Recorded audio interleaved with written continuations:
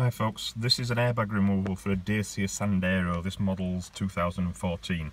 I'm posting this video because we struggled without knowing exactly how it comes off. Now your airbag itself is there.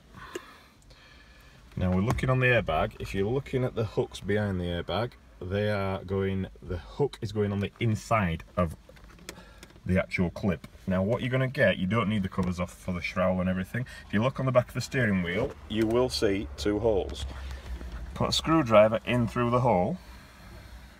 You'll pull the screwdriver towards you, line it up and push.